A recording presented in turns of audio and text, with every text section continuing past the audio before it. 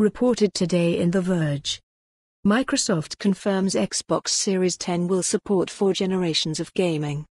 Today, Microsoft finally unveiled many of the specs for its upcoming Xbox Series 10, but the company also detailed something arguably as important: how the console will handle backwards compatibility. According to Microsoft, the Series 10 will support 4 generations of Xbox games, something the company alluded to last year.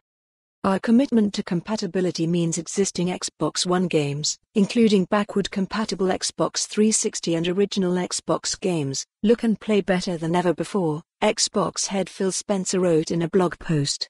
Your favorite games, including titles in Xbox Game Pass, benefit from steadier framerates, faster load times and improved resolution and visual fidelity, all with no developer work required.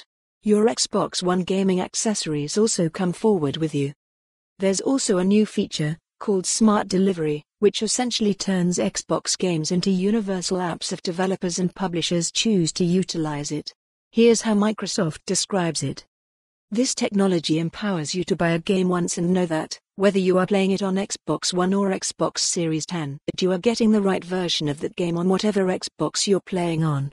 We're making the commitment to use Smart Delivery on all our exclusive Xbox Game Studios titles, including Halo Infinite, ensuring you only have to purchase a title once in order to play the best available version for whichever Xbox console they choose to play on. This technology is available for all developers and publishers, and they can choose to use it for titles that will be released on Xbox One first and come to the Xbox Series 10 later. Microsoft says we'll hear more about the Series 10 in the months leading up to E3 in June.